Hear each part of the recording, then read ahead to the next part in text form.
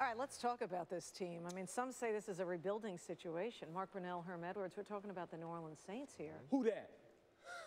You talking about the who dats? I like that. You talking about the 3 and 5 who dats? Adjustment? I mean, he's used to throwing for 5,000 yards a season. You know, Linda, that was my point. I mean, Drew Brees, you know for a fact, he's going to throw for 5 touchdowns. I agree. It will be fun to watch. And listen, remember his name, Josh Hill. Okay. I'll write that down too. Josh Hill.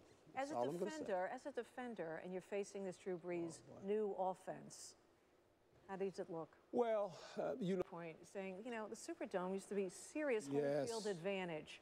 So what happened? Why is that declined, and how do you get that back? Well, they struggled offensively this year. We're waiting to hear from Tony Romo of the Dallas Cowboys. So we're just passing the time with merely Drew Brees and the New Orleans Saints. There's a tongue-in-cheek there.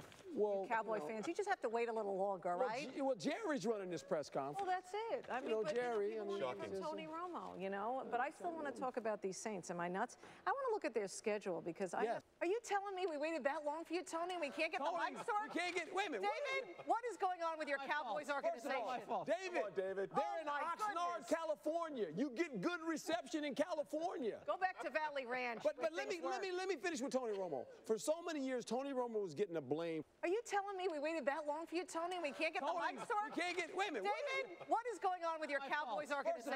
David, they're in Oxnard, California. You get good reception.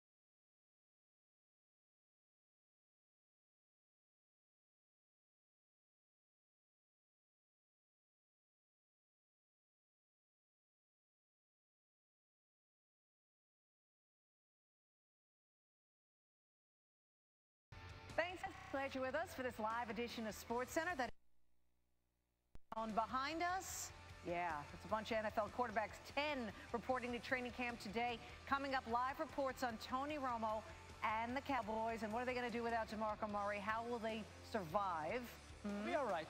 Okay, I know, with that offensive line. And what about Geno Smith? Is he ready to take the next step with the Jets? Live report from Jets camp as well. And then there's the 11th quarterback reporting to... And still to come on SportsCenter, we're heading to Cowboys camp to get a live report on how Dallas is moving on without DeMarco Murray. Our Cowboys insider, Todd Archer, he's going to join. You know, Rousey has been so dominant. Her fights don't last minutes, they last seconds. What do you expect Saturday night? I expect she's going to have to burn some calories here. This is a really hard fight.